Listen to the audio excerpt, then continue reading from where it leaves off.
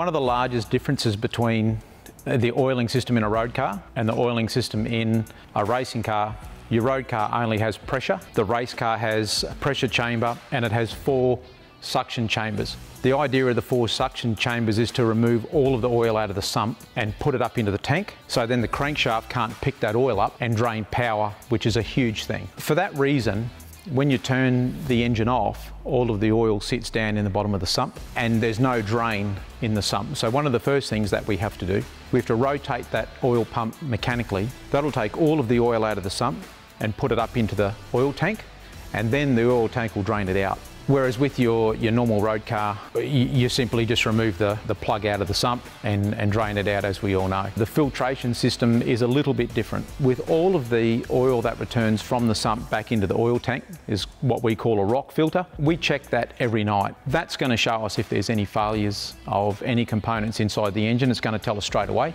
And subsequent to that, it also just runs a normal spin-on Ryco filter, the same as your road car or similar to your road car. There's a couple of different things that influence the time frame that we change engine oil. If we see a real high temperature occurrence at a hot event, so we're up around sort of 115 degrees of engine oil temperature, we'll change it. If it's a real cold event, obviously we get a lot of fuel bypass past the ring. That contaminates the oil, dilutes the oil down. That can have 2 consequences.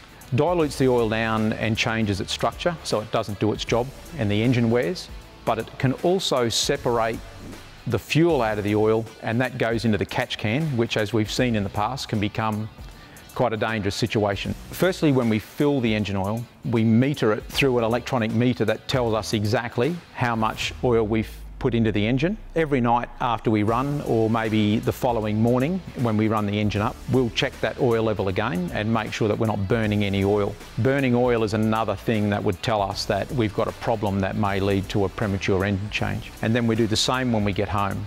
Checking all of those levels, checking the rock filter. We would also take an oil sample. It's a similar kit to what can be purchased online that most people would commonly use. We'd send that oil sample away to Nulon, and they're looking for metals that shouldn't be in there, or whether the oil's breaking down, whether the oil's up to the task. So that's really good feedback for an oil chemist to maybe look at changing the structure of the oil so that if that happens again, the engine's protected a little bit better and we're learning from that occurrence. When it comes time to refill the engine, we use a pressurised canister that has a digital readout on it. Unlike a road car, it's not filled through the rocker cover. We go straight into the top of the oil tank. The oil tank has a sight glass on it.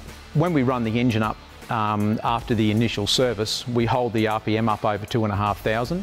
That makes the scavenge pump at sort of the early stages of its best efficiency. We look at the engine oil level at that point.